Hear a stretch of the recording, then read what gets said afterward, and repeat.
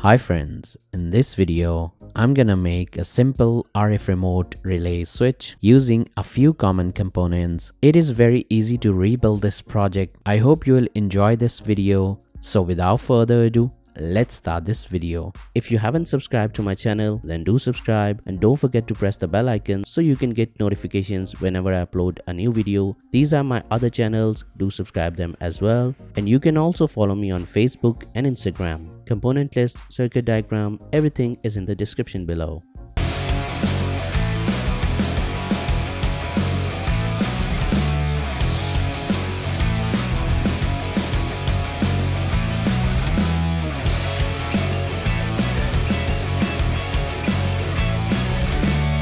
These are all the components we're gonna need for this project.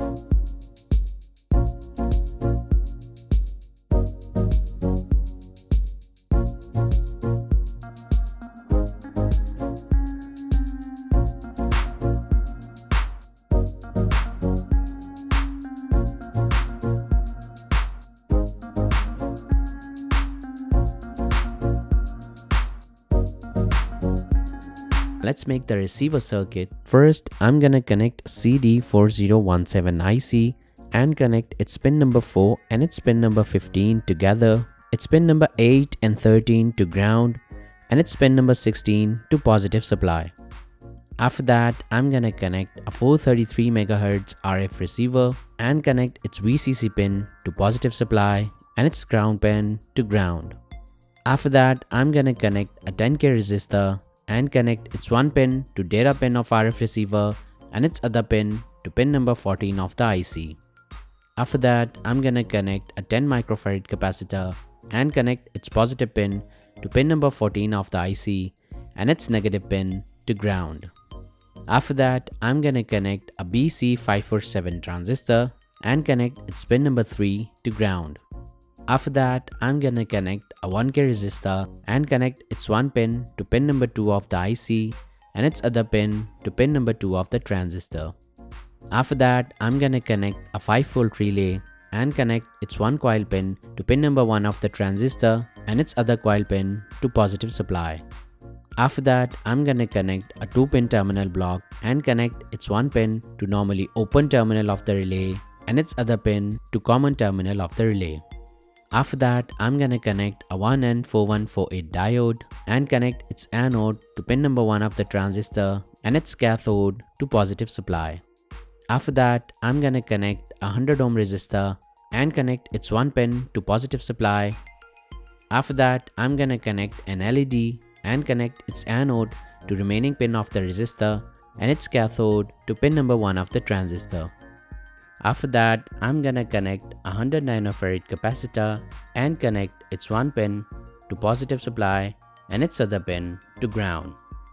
After that, I'm gonna connect a 100 microfarad capacitor and connect its positive pin to positive supply and its negative pin to ground.